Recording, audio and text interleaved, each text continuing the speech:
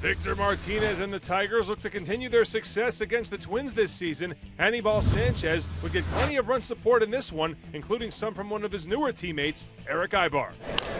He'll drive this one to the gap in right center field. That ball is going to get down and drive in the run.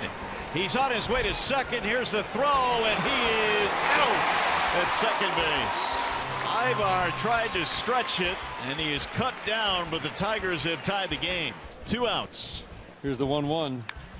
Fly ball, center field. Whoa, way back in left center. Maybin at the fence. Gone. Wow.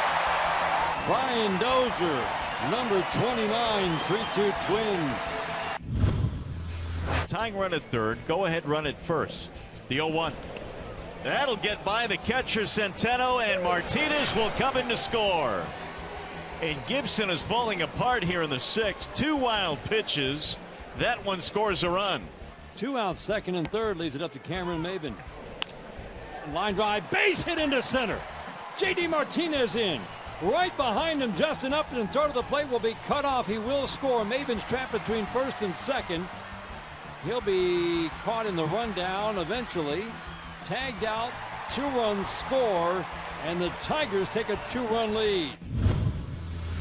Aybar knocked in a run with a base hit back in the 5th.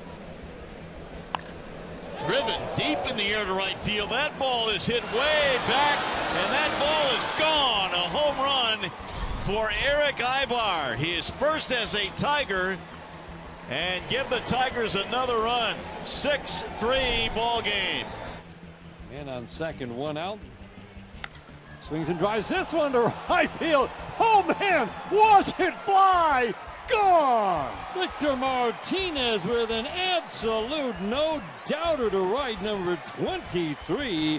Tigers are having some fun. 8-3 lead in the 7th. An 8-3 would be your final from Target Field. Victor Martinez finishes 3 for 5 with the home run and 3 runs scored. The Tigers have now beaten the Twins in 8 of 10 meetings this season, and Sanchez records just his 2nd win since June 30th. The veteran righty goes 7 and allows 3 runs.